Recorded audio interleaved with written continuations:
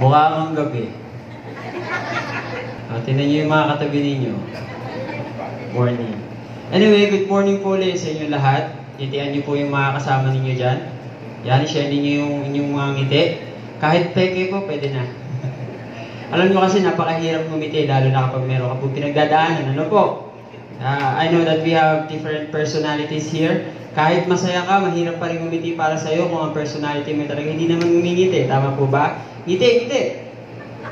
Ganun kahirap ang pag-ngiti sa panahon ngayon. Lalo na kung meron tayong mga pinagdadaanan sa buhay. That's why it's very important as Christians to take time para pag-usapan natin ang ating mga kaluluwa. That's why we are in a series called How's Your Soul? How's your soul na nga po ba? Tanungin nyo nga yung katabi ninyo, how's your soul? Before we continue with our discussion this morning, magkaroon lamang po tayo ng konting recap sa ating pinag-aaralan, the book of Judah Smith.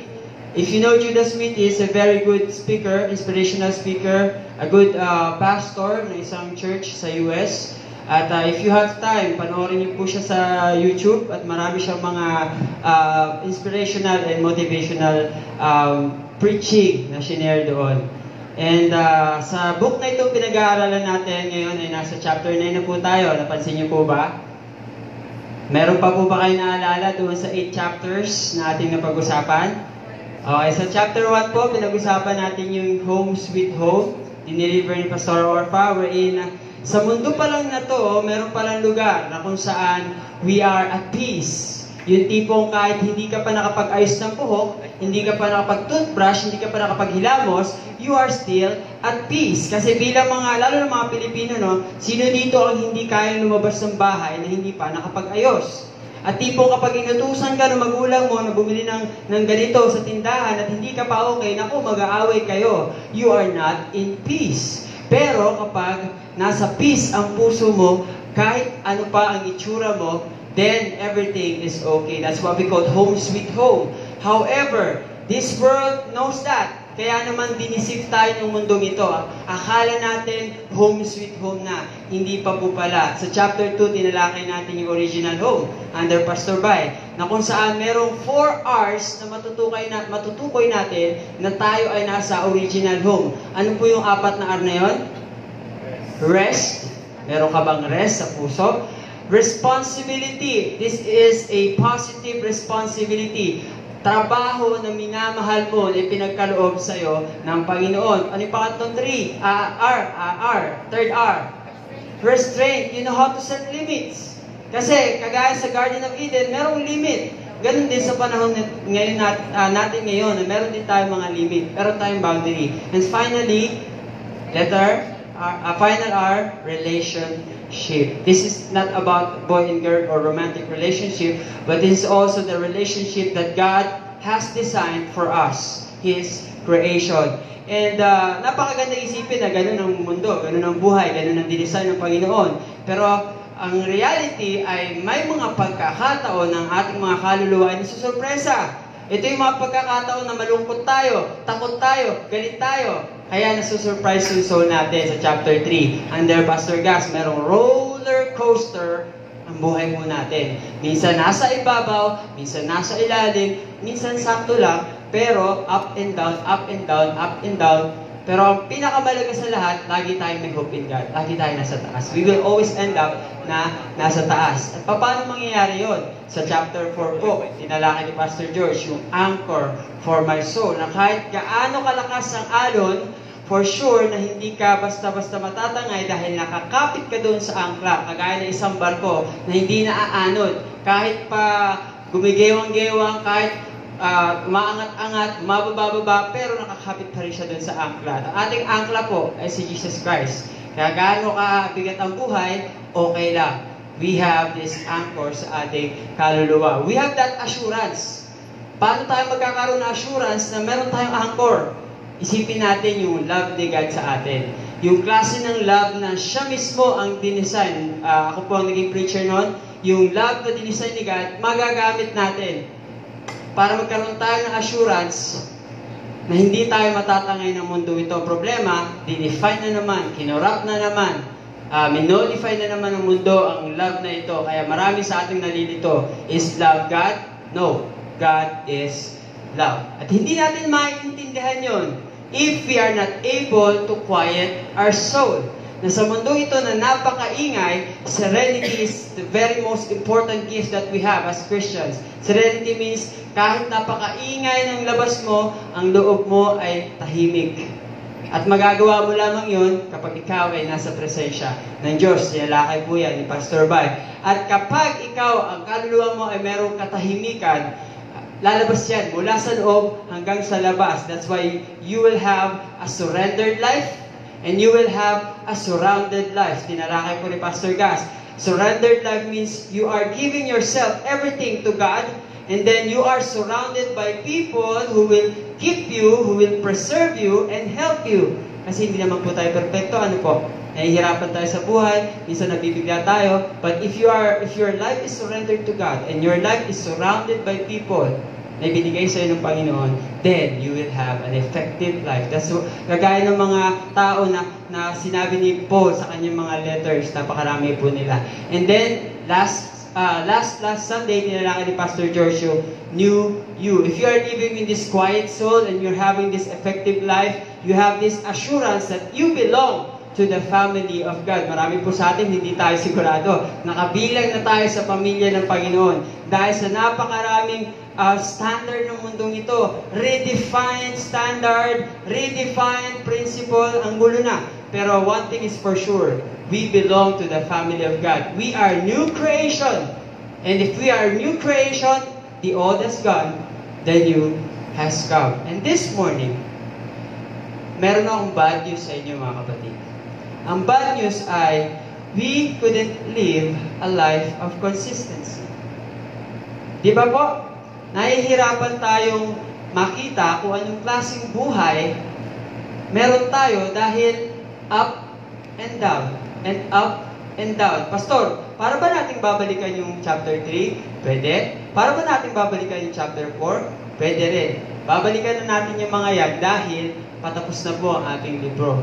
Patapos na ang ating libro, pero ang problema natin sa buhay ay hindi pa tapos. Kaya mga kapatid, yan ang ating tatalakayin. The inside job. Ano ba itong inside job na to? Parang ang pangit pakinggan, ano po? Parang krimen. Kadalasan sa bangko, nagtatagumpay yung pagnanakaw kapag merong inside job. Tingnan natin kung anong klaseng inside job na to. And this truth, this is a fact na ang hirap tanggapin. One of the biggest issues of our souls have to deal with in life is not the presence of negative circumstances. Inuulit ko po, one of the biggest issues of our souls na kailangan nating i-deal sa ating mga buhay ay hindi yung presensya ng mga negative na mga bagay sa paligid natin. Hindi po yun ang issue. Ang issue dito ay kung paano na yung mga negative things na yun, ginugulo ang ating buhay. Yan, no? But the way those circumstances mess with our walk. Ano ibig sabihin nun? Sa school, bilang Kristiyanong estudyante, kumusta ka? Kumustahin po natin ating mga sarili. Sa trabaho, bilang Kristiyanong empleyado, kumusta ka? Bilang Kristiyanong pasahero, sa jeep, na merong driver na hindi nagbabalik ng sukli na tama, kumusta ka? Sa palengke, na dinadaya ang timbangan, kumusta ka bilang Kristiyano? Hindi po ba, ang buhay natin is very inconsistent. And that's the problem. And I like the way Paul used the term walk. Kasi kanina, di ba, nakita natin, negative circumstances mess with our walk. And I like Paul how he used the word walk. So Ephesians chapter 5 verse 2, he said, and walk in the way of love, just as Christ loved us, and so on. Basahin niyo na lang po yan. And the same as in verse 15, therefore be careful how you walk, not as unwise men, but as wise. And ladies and gentlemen, mga kapatid, the reason why the Apostle Paul used this word walk is that this is the kind of life that the Lord wants us to have. Walk. Walking. Not running. Marami sa atin gusto natin mabilisan eh. Takbo, not escaping. Takas na lang tayo. Pag may threat na tayo nakakasalubong, takas na tayo. Ayaw na natin mag-move on. Ayaw natin mag-move forward. But Paul wanted us to walk slowly but surely. Walk. And that verse also challenged us to check our lifestyle. Sino na po dito ang nakapunta sa mga park? Rizal Park, Luneta Park, ay isa lang pala yun, no? Ano pa mga park? Ocean, Burnham Park.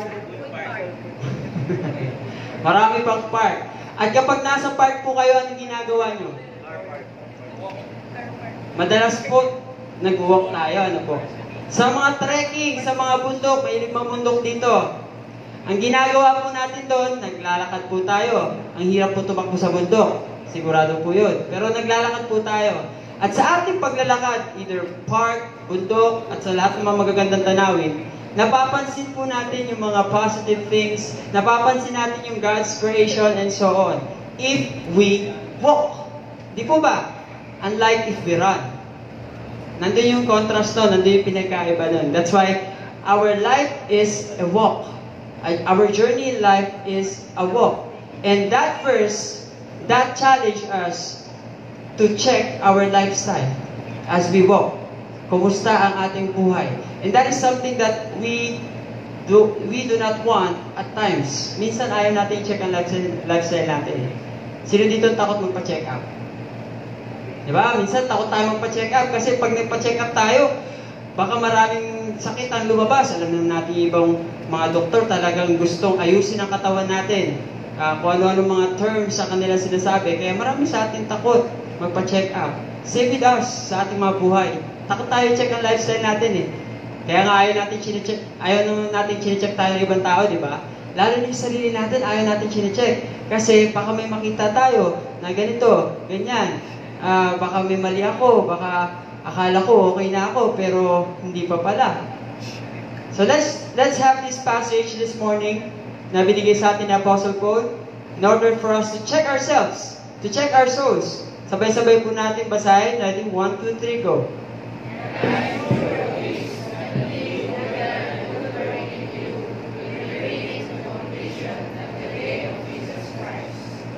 Basahin ko po ulit. And I am sure of this, that He who began a good work in you will bring it to completion at the day of Jesus Christ. Basahin po rin natin ng sabay-sabay. 1, 2, 3, go. And I am sure of this, that He who began a good work in you will bring it to completion at the day of Jesus Christ. So when it comes to our walk, our soul's walk, we want to see quantifiable progress. We want to get better. Tama po? Kasi Kristiyano na tayo. Gusto natin maayos lang lahat. Kung nagbago tayo sa buhay, gusto natin maging maayos lang lahat. We want to be a better husband. We want to be a better wife. We want to be a better child, son, daughter. We want to be a good parent, a better parent. We always want to get better. Pero, minsan, sa sobra nating paghahanga doon sa pagiging better, nakakalimutan na natin yung journey natin. Alam nyo, sa buhay, it's not about arriving. It's not about arriving. Kung gusto mong maging doktor, hindi ito sa pagiging doktor mo pagdating ng panahon. Kung gusto mo maging teacher, hindi ito tungkol sa pagiging teacher mo pagdating ng panahon. Saan ito tungkol? Tungkol ito sa journey mo sa pagiging doktor. Tungkol ito sa pagiging journey mo sa pagiging teacher. Sa mga basketball player dito, sa championship game, binibigay natin ang lahat natin. Nabubugbog tayo, nasisipa tayo, susuntok tayo, pinagpapawisan tayo, hinihingal tayo. Pero gusto natin makamit yung championship, gusto natin makuha yung trophy. At kapag nakuha na natin yung trophy, minsan hindi na natin papansinin yung trophy. Ang iisipin na natin, yung hirap na pinagdaanan natin para makuha yung trophy. Nakakalimutan po natin yon. Yung process. Everybody say process. Gusto natin lahat makarating sa langit. Ano po? Pero, kumusta po yung process ng pagpunta natin sa langit? At ngayong umaga, iisa-isay natin yung process na ito. I-check natin yung process na ito. Kung kumusta ba yung process na ito. Kung okay ba yung process na ito. Kasi kung hindi, yung inaasam nating langit, baka hindi natin makuha. Dahil hindi natin chinek yung process na ito. Kaya we are blessed to have this book and this topic. And again, this verse, mapapansin ninyo yung unang phrase. Ano po yung unang phrase na makikita nyo dyan? And I am sure of this.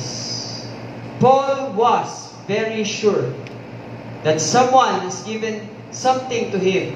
That someone has started his Christian life. Somebody.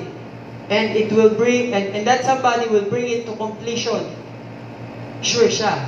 You know, the problem sa maraming Kristiyano sa panahon nito, hindi sigurado. Kaya nga nauso yung tanong na, kapag namatay ka ngayon, saan ka mapupunta?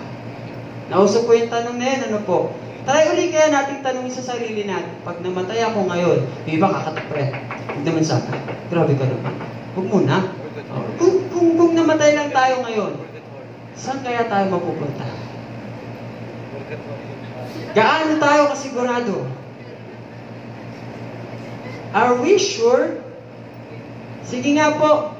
Kasi napaka-komplikado yan. Kasi kung hindi ka sure na ikaw ay ligtas, your life moving forward will be unstable if you are not sure.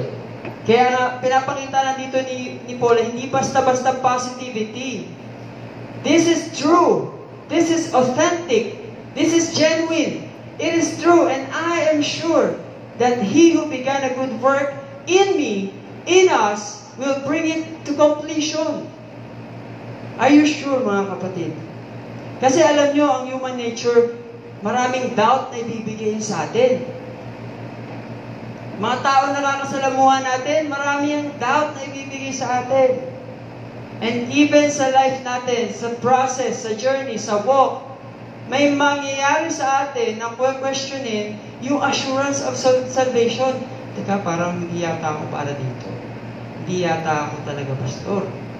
Hindi talaga ako Kristiyano. Kasi nangyayari yung sinabi ni Paul sa Romans, gusto kong gawin, hindi ko magawa. Yung ayaw kong gawin, siya nagagawa ko. Ayaw kong magkasala, pero parang nagkakasala ako. Lagi, araw-araw. Gusto ko ng maayos na relationship, pero marupok ako. Nangyayari yun sa atin minsan, di ba mga kabataan? Gusto ko ng maayos na pamilya, pero pag may ginawa yung anak ko na hindi maganda, nag-iiba ang timpla ng ulo ko, nag-iinit ang ulo ko, gusto kong bugbugin yung anak ko. Kristiyano nga ba talaga ako? Ang hirap ano po? Ang hirap maging sigurado. Kaya nga, pinagdidiinan dito ni Paul, while he is sure on the inside, he wants us to know that Christianity is an inside job. Christianity is primarily an inside job, and following Jesus is first and foremost an internal operation. Bakit nawawala yung assurance natin sa loob natin? From time to time, pag hindi maganda ang pangyayari sa ating buhay Kristiyano, nawawala. Bakit? Sa tingin niyo po, bakit? Kasi, nakatingin tayo sa labas. Nakatingin tayo kung paano tayo magalit. Ay, hindi yata ako Kristiyano. Nakatingin ibang tao sa kung paano tayo kumilos. Ay, hindi Kristiyano ito. Nagulat, ay! Nagulat. Ay, hindi Kristiyano yan. Oh, pastor pa naman. Yung pananamit, hindi maayos. Hindi nakakurbata. Hindi pastor yan. Hindi nakasido. Naka-miniskirt. Yung kumakanta dito, ang iksi ng dito. Ay, ba naman yan? Hindi ligtas yan. Pag pinakinggan natin yung mga words na yun, those are external words. Yung loob natin mag-shake. Yung assurance natin of salvation, sigurado, mag-shake yan. But you have to ask yourself, by prayer, ask the Lord, Lord, help me to check my heart. Kaya nga, di ba, yung prayer ni David, Lord, search my heart. Search my heart. Tulungan mo akong makita kung sure nga ba talaga ako. Because of those outside, external circumstances and words and actions of other people and even ourselves, nagsishake yung assurance natin. So let this phrase remind us, and I am sure of this. Maging sigurado tayo sa ating kaligtasan. Hindi po biro yan. Hindi yan tungkol sa pagiging positive lang. Hindi. Puso. Sa ating mga puso, alam natin na ligtas tayo. Pero, again, may boundary yan. Kasi yan yung pinaglalaban ng isang paniniwala. Basta alam mo, ligtas ka. Kahit anong gawin mo, hindi mawawala ang kaligtasan mo. Hindi po to that extent. Pero, napakahalaga sa sarili natin na sigurado tayo. Hindi kasi nungalingan. Huwag natin itolerate ng sarili natin. May ginagawa kang hindi maganda, tapos sasabihin ng sarili mo, sure ako sa salvation ko. Hindi ka po ganon. Ang purpose kung bakit kailangan natin maging sure, para ma-block natin yung mga kasinungalingan ng mundo. Ano po? Kasi ang mga kasinungalingan ng mundo, nangongontrol yan. Halimbawa ako, pastor, tapos nakasando ako dito, mag-preach ako. Tapos may pagsasabihan ako. Pwedeng ma-down ang spirit ko kung hindi ako sure. At pag na-down ang spirit ko, questionin ko na yung pagiging pastor ko kung hindi ako sure. Pero kung sure ako at alam ko sa sarili ko at may ugnayan kami ng Panginoon, hindi mawawala yung salvation ko. Same with you, mga kapatid. Because we are sure. Another part of the process, aside from being sure, is knowing that He who started. Sino po ang nag-start? Basahin ulit natin. And I am sure of this, tapos po tayo doon, that He who began, sino po kaya tinutukoy ni Paul dito? Wala na tayong duda dyan. It's Jesus. He who began a good work. And I want us to notice the word, He who began. Ulitin natin basahin. He who began. Tatlong importanteng word. Unahin natin yung He who. Who? He. He? Who? Who? He. Sino po? Si Jesus. Si God. It means that our walk with God starts with God. Teka, parang labo. Our work with God starts with God. And our God connection starts with God. Wala pong sa atin. Kasi ang problema sa buhay Kristiyano minsan, iniisip natin, may parte tayo. Oops, teka lang. Medyo theological issue ata yung sinasabi mong pastor. Di ba dapat ang salvation ay may part si God at may part din tayo? Totoo po.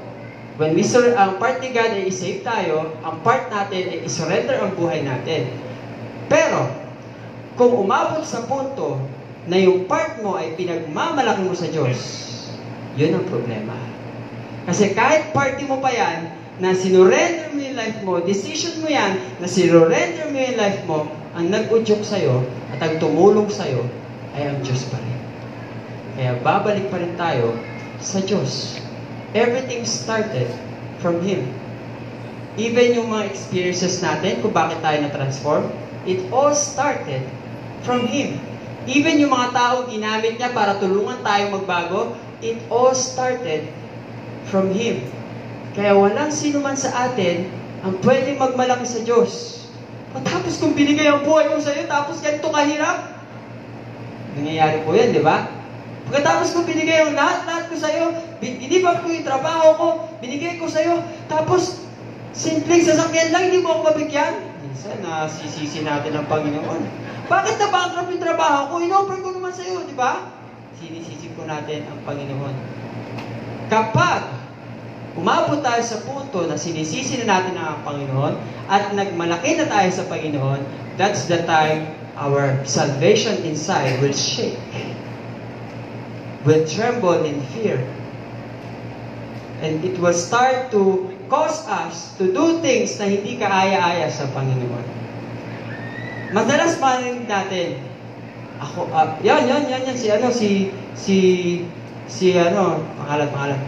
si Barbara. Yan si Barbara. Galing Barbara. Si Barbara, ako ang nag-lead niya sa Panginoon.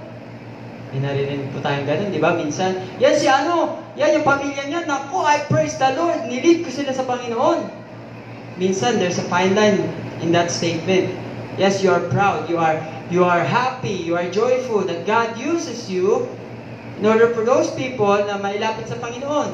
Pero pwedeng pagmulan yun ng pride sa loob mo, na kapag may nangyaring hindi maganda or maganda, you will take all credit and you will forget God.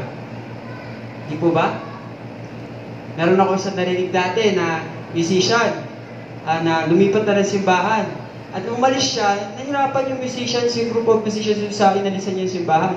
Then one day, binisita niya, nakita niya yung mga musicians na parang hindi ganun kaayos yung tugtog. Sinabi niya na, mula nung umalis ako dyan, ang gulo na ng tugtugan nila.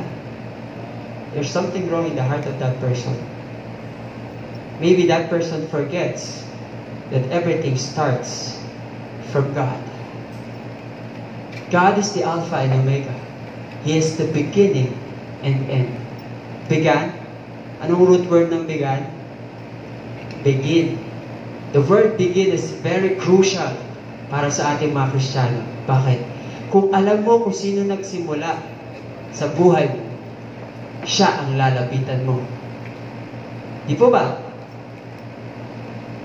Kung binentahan ka na ng life insurance dito, mga binentahan na dito, yung kape-kape, ganun, binentahan ng life insurance, o kaya nabentahan ng mga products sa isang networking company, open-minded ka ba? Yes, open-minded ako. Tara, usap tayo. At kapag nagka-problema doon sa product na yon, sinong lalapitan niyo? Kung sino yung nagsimula. That's the logic, mga kapatid.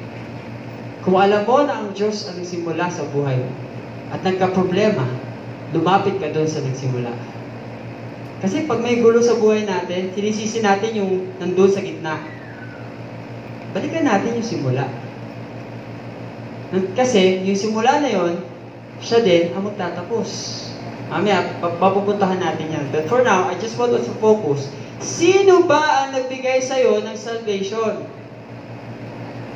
Baka kaya ngayon shaky-shaky yung salvation nyo? Baka kaya hindi ka sure? Kasi hindi mo naman talaga kilala kung sino nagsimula. Si ano, niyaya lang naman ako ni ano eh. Nung umalis si ano, alis na rin ako. Di po ba? May mga ganong practices, may mga ganong mindset ang ilan sa mga Kristiyano. But we need to step a little bit further than that. Kasi that's not the design of the Lord. When the Lord said, I will start, He always says, I will finish. Bago tayo mag-proceed doon sa finishing line na yon, tingnan natin kung ano yung sinimulan. Kanina pa ako dito na may nagsimula. Ano ba yung sinimulan? Ito po. There's a good work started in you. In me, in you. Hindi sa aso, hindi sa halaman, hindi sa puno, hindi sa sasakyan, sa'yo. May sinimulan ang Diyos sa atin. Ano yung good work na yun, mga kapatid? Sa tingin niyo po, starts with letter S. Salvation. Pinapahirapan ko kasi yung mundo, no? Isi-isi lang ng salvation na word eh. Pero ganyan po tayo, mga kapatid. Napakasimple ng disenyo ng Panginoon. Pero ginugulo natin. Simple lang ang disenyo ng pag-ibig. Pero ginugulo natin.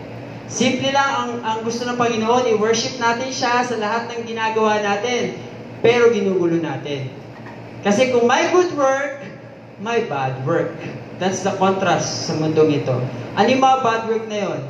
Anything that comes out from the desire of the flesh, the lust of the eyes, and the pride of life, yun yung mga bad works. Na kinakalaban yung good work, which is salvation, na nasa puso natin. Again, let's check our walk. Let's check our walk, our lifestyle. Alin ang nangingibabaw? Yung bad work ng mundo ito? O yung good work, which is salvation, na ginawa at binigay at sinimulan ng Panginoon sa atin? Sige, lifestyle check. Pagising sa umaga, bad work or good work ang nangunguna?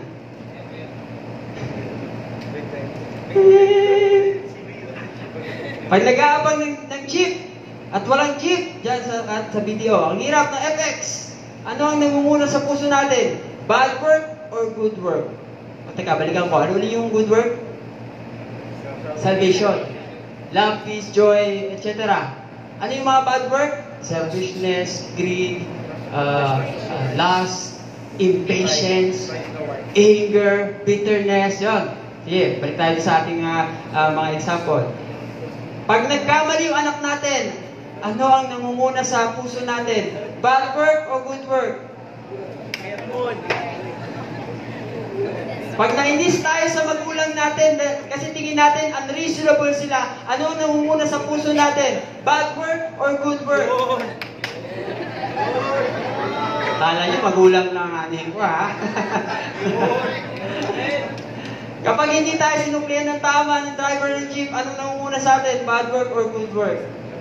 Kapag may dispute sa ating sahod at hindi tama, kulang ng allowance, anong mamumuna sa atin? Bad work or good work? Kapag nagkamali yung mga empleyado natin, ano ang nangingibabaw sa atin? Bad work or good work?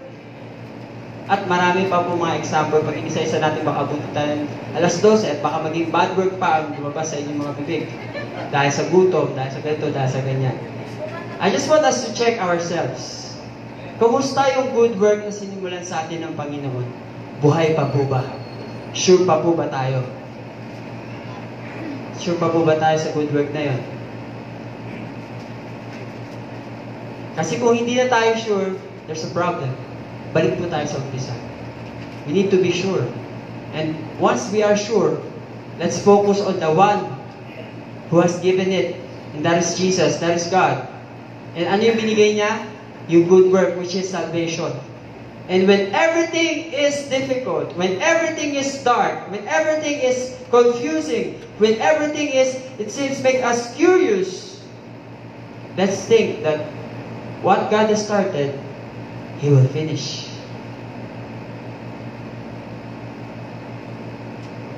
God will bring it to completion. Nakakalungkot isipin na maraming ningas kugod na Kristiyano. Ano ibig sabihin ng ningas kugod? Sisimulan, pero hindi tatapusin. Pero huwag po kayo mag-alala. Nature po yun ng tao. Dahil sa kasalanan, nature po yun ng tao. Mabilis tayong mapagod, mabilis tayong masaktan, mabilis tayong magsawa. Sa una lang maganda, sa una lang matamis, sa una lang mabango. Pag lumipas na, finish na. Pero ang Diyos hindi. Kahit basahin niyo po yung Bible, from cover to cover, walang pangyayari doon na na hindi tinapos ang Panginoon. Ulitin ko, lahat ng storya sa Bible, lahat ng pangyayari sa Bible, sinimulan ng Diyos at tinapos niya. Same with our salvation sa buhay natin. Kapag sinimulan ng Diyos ang salvation sa buhay mo, rest assured that God will finish that. Ang problema, bakit minsan hindi natin pinapamuhay yung ganong kaisipan? Bakit? Kasi sa napakaraming pariseyo sa buhay natin. Ano yung mga pariseyo? Pinagalitan sila ng Diyos. Sabi ng Diyos sa kanila, woe to you! Sabi niya sa mga pariseyo, for you are like concealed tombs, whitewashed tombs. Yung mga, ano ba sa Tagalog ito? Nicho, lapida, na pinapaganda. And the people who walk over them are unaware of it. Isang hukay na pala ang dinadaanan ng mga taong ito, hindi sila aware. Kasi napakaganda eh. Ibig sabihin mga kapatid, akala natin maganda, akala natin tama, yung pala papunta sa distraction. Ano yung mga bagay na yun? Yung mga standard ng mundo ito na akala natin maganda, yung mga story sa pinapanood natin sa mga Netflix, the kind of love story na pinopromote ng TV, the kind of lifestyle na pinopromote ng TV, akala natin maayos, masaya, maganda eh. Mahalimuyak, mabango. Pero parang whitewash tomb lang pala yun, na ililid lang tayo sa kamatayan. Hindi lang yung mga yun, pati mga tao. Di ba? We were warned against the false teachers, the false prophets, kasi nililid nila yung mga tao sa kamalingan, sa kasinungalingan. We should be careful from them. Bakit? Sila yung mag-aalis sa ating kaisipan na tatapusin ng Diyos ang kanyang nasimulan. Sabi ng Diyos, I am the Alpha and the Omega, the first and the last, the beginning and the end. Sinabi ng Diyos yan. At kapag sinabi ng Diyos, gagawin niya. Ang problema, ang tenga po natin, bingi na sa napakaraming kasinungalingan ng mundong ito. Madali po kasi tayong makumbinse ng mga kasinungalingan. Ano po? Lalo na kung tayo ay malambot ang puso. Mga pusong mamong kung tawagin. Pero lagi natin isipin na ang pangako ng Diyos ay totoo. Ang tinanim niya sa atin ay parang mustard seed. Nakakita na po kayo ng mustard seed? Ako hindi pa po eh. Nakita ko lang sa Google. Hindi pa po ako nakita ng totoong mustard seed. Sino po yung nakakita na? Gaano po kalit, Pastor Bay?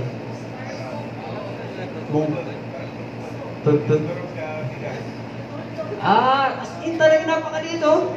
Titingnan po natin sa picture. Sobrang liit po niya, no? Ganyan po ba kalit talaga, Pastor? Parang ang hirap maniwala na ganito siya kalaki pag tumubo. Minsan daw, mas malaki pa niyan, Pastor, ano? Parang ang hirap maniwala, ano po? Naniniwala ba kayo? Sa mga nakakita na, syempre naniniwala na, pero sa aming mga hindi pa kami nakakita, parang ang hirap maniwala. Alam niyo po, minsan, ang salvation, parang ganyan kahirap paniwalaan. Bakit po? God starts His job inside, and He will finish outside. Pero tayo mga tao, tinitingnan natin yung outside, and then we define the inside. That's the problem. Kaya, how's your soul? I'm not good. Why? I'm broken. Why? I was left behind. Why? Nobody loves me. Why? I'm not worth it. Why? I'm not good enough. Those are the lies na tinanim sa atin ng mundo. And it seems there's no hope. May nagsabi pa nga na buti pa itong mga tao to, sasaya nila kahit makasalanan sila. Kahit hindi sila naniniwala sa Diyos, sasaya nila, oh. Woo! Party life. Saya. Tapos ako dito, nagmumukmuk. Sisimba ako linggo-linggo. Part ako ng worship team. Mumukmuk ako dito para walang direksyon ng buhay ko. It happens, mga kapatid. It's a reality. It's a nightmare para sa mga Kristiyano na kung kailan mo pa sinundan ng Panginoon, kailan ka pa sumuko sa Panginoon, nung ka pa nagkandaloko-loko ang buhay mo. Ano po? Parang mustard seed na isang napakaliit na butil na lalaki ng ganong kalaking puno. Imposible. Parang isang tao na nagkamali sa buhay.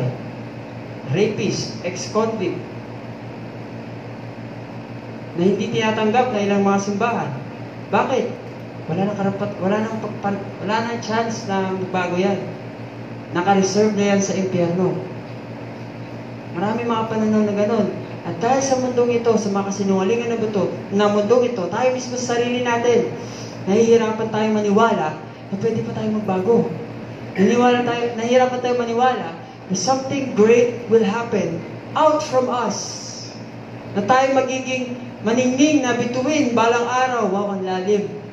Parang ang hirap paniwalaan. Ano po? Si Peter. Kilala niyo po si Peter? Si Apostle Peter. Nung tinawag siya ng Panginoon, isa siyang mangingisda, ano po? Nung tinawag siya ng Panginoon, halika, sumama ka. At kayo ay mangingisda ng mga tao. Mga kaluluwa. Walang kaabog-abog, sumama si Pedro. Simon pa siya noong panahon yun. Tama po ba si Simon? Iniwan niya yung kanyang lambat. Ang lambat na yun, hindi basta-basta na parang may iniwan tayo na tinapon lang natin sa tabi. Hindi po. Ang lambat na yun, napakahalaga. Kinabubuhayan nila yun. Yun ang kanilang marka. Kasi noon, ang marka mo, wala apelido nun eh. Mamarkahan ka sa pamamagitan ng trabaho mo. Simon the fisherman. Jesus the carpenter. Noong panahon na yun. Kaya ganun na kahalaga ang trabaho. Pero si Simon, iniwanan niya para sundan si Jesus. Bakit niya iniwanan? Sure siya na may mangyayari. Sure si Peter. E di sumunod na siya. Alam ni Peter na merong napakagandang pangyayari sa buhay nitong taong to. Na may himala, may gano'n, may wonderful things na mangyayari. Kaya sumama siya. At sabi niya pa nga, during the time na kanilang Last Supper kung tawagin, sinabi ni Jesus na mamamatay siya. Pinaringgan niya ng mga disciples, mamamatay siya, magsasuffer ako. Ano sabi ni Pedro? Hindi ko papayagan yan, Panginoon. To the extent, sabi niya, gagawin ko ang lahat, Panginoon. Sabi ni Jesus, no? Ikakatuwa mo ako. Itatatwa mo ako. Hindi-deny mo ako. Pagdating ng panahon, kinagabihan din na yun. Hindi-deny niya nga si Jesus Christ. At dahil sa ginawa niya, para bang wala na pag-asa. Even si Judas, binitray niya si Jesus, parang wala na pag-asa. Tumakbo sila, si Judas nagpakamatay pa, para bang wala ng pag-asa. Namatay si Jesus Christ. Pero nabuhay siya muli. At binisita niya ang mga disciples. Nagpakita siya sa mga disciples. Ano ang kauna-unahan niyang tanong kay Peter nung nagpakita siya? Do you love me? Hindi tinanong ni Jesus, matapang ka na ngayon. Nakita mo ko buhay, di ba? Dapat maging matapang ka na ngayon. Hindi ganun sinabi niya. Kaya mo na ba maging committed ngayon, Peter? Kasi, nakita mo, nag-resurrect ako. Hindi ganun ang tanong niya. Ang tanong ni Jesus, do you love me?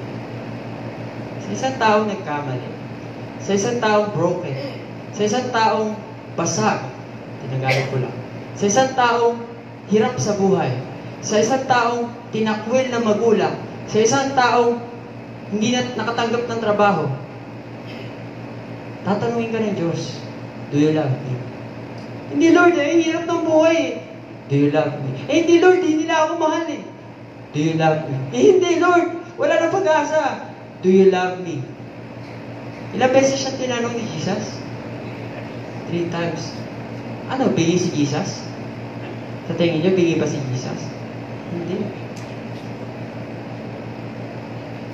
Actually, alam ni Jesus na mahal siya ni Peter.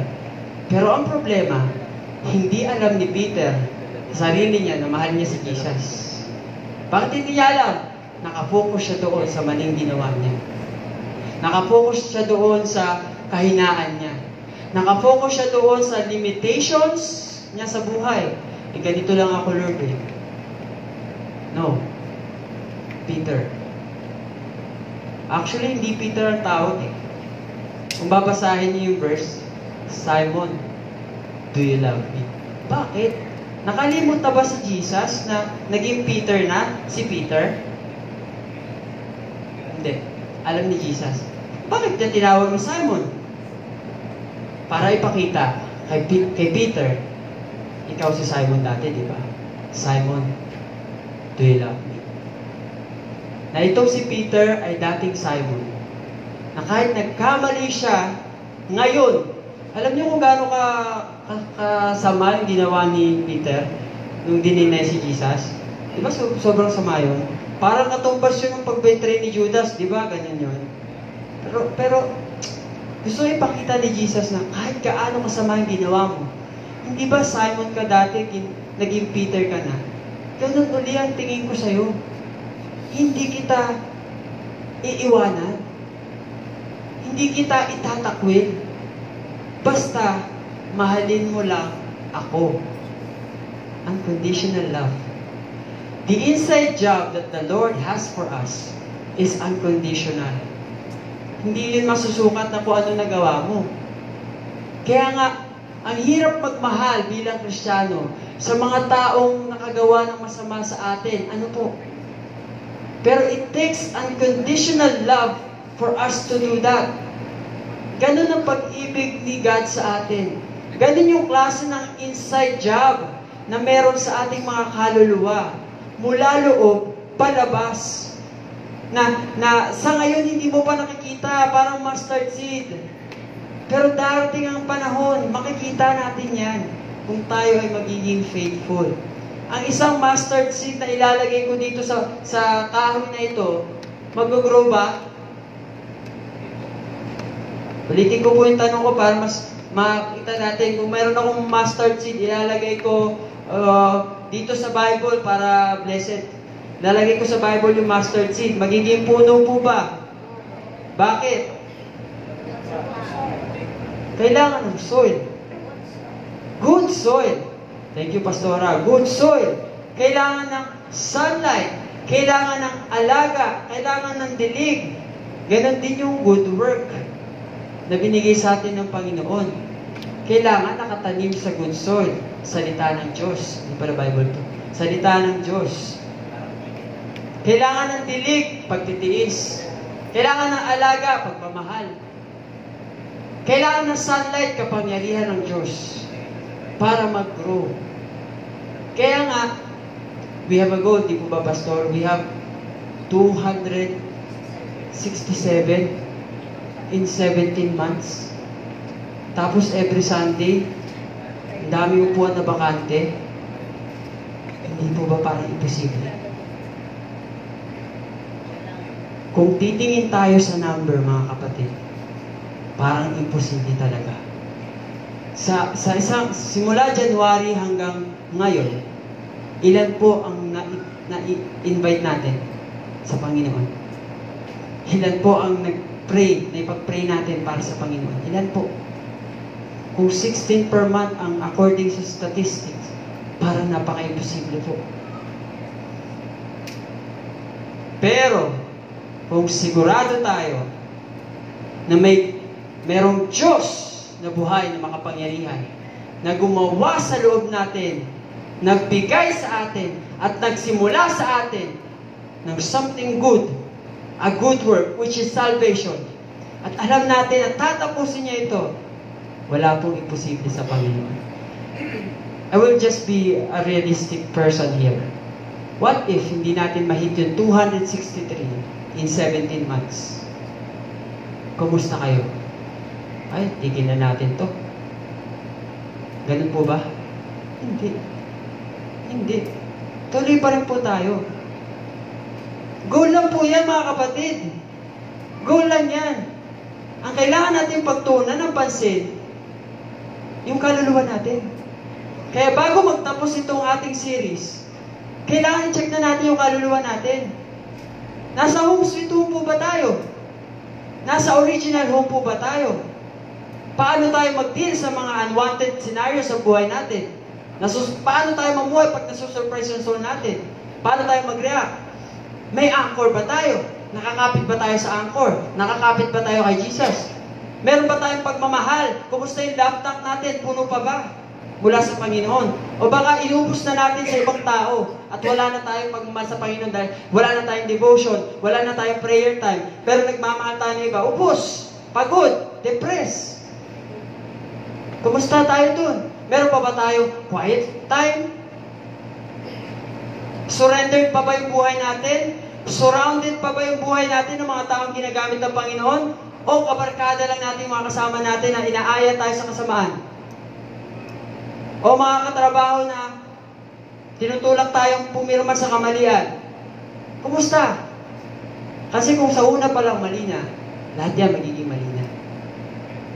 Kaya balikan natin ang simula. At tingnan natin, ang Diyos ba ang nagsimula o tayo?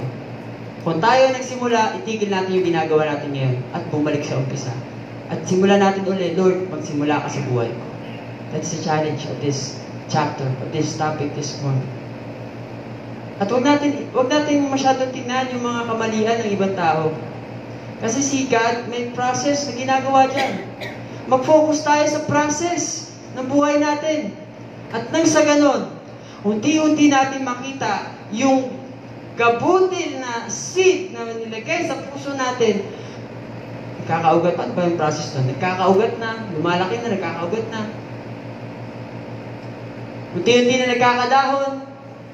Tumitigas na yung stem hanggang sa mag-grow po, mga kapatid. Time will come, we will see. Time will come, we will reap yung sino ni God sa atin. Kumusta po ang ating mga kaluluwa? I just want to read and recite the verse once again for us. And I am sure of this, that He who began a good work in you, in us, will bring it to completion till the day of the Lord Jesus Christ. We are all longing for the second coming. Tama ba? Actually, naghahangad nga tayo sana. Ma-witness natin yung second coming, yung pagbaba ng Panginoon, pagbabalik para kunin lahat ng mga righteous, lahat ng mga nanampalataya sa Kanya. Maabutan man natin yun o hindi, sigurado tayo na may kahihinatnan itong pagtitiis natin if we will not give up. Pero, to tell you, mga kapatid, aabot tayo sa punto ng buhay natin, mag-give up tayo. At totoo lang po, iiyak tayo, masasaktan tayo. Pero kung sigurado tayo sa gagawin ng Panginoon, we will never, ever, ever be plucked out from His hand. Sabi nga sa kanta kanina. The lyrics, no power of hell, no scheme of man can ever pluck us from His hand. Tuloy-tuloy lang po ang pagkilos ng Panginoon sa buhay natin. Hanggang sa pagdating ng panahon, mamumunga ang dapat mamunga. I just want to pray for every one of us here this morning. Dear God, Almighty Father, Creator of heaven and earth, we believe, we are faithful, we have faith that whatever you have started in our lives, you will bring it to completion in accordance to your purpose, will, and appointed time. But there are times, Lord God, in our life, we are confused, we have struggles, we are pressed on, we are punished, we are pressured, at lahat ng mga masamang pangyayari sa buhay namin, na ang assurance nito ay nawawala. Please help us. Sa aming buhay sa school, buhay sa office, buhay sa bahay, buhay sa kalye, buhay sa sasakyan, tulungan niyo po kami. Help us, Lord God, that the seed that you have planted will bloom, will be seen in us, so that we will become salt and light in this world. Whatever struggles that we are facing right now, Lord God, deal with it. Whatever sickness that we are experiencing right now, deal with it. Gaya ng iyong pangako, Panginoon. Turuan at tulungan mo kami maghintay sa tamang panahon na ang seed na ito ay magbubunga. Hindi lamang para sa sarili namin, kundi pati rin sa aming mga kaklase, para sa aming mga ka-office mate, para sa aming pamilya. Maraming salamat, Lord, for this morning that you have reminded us about your word. Let this inside job continues until your appointed time. Maraming salamat, Lord. We praise you and glorify you. In Jesus' mighty name we pray. Amen. Maraming salamat po. God bless us all.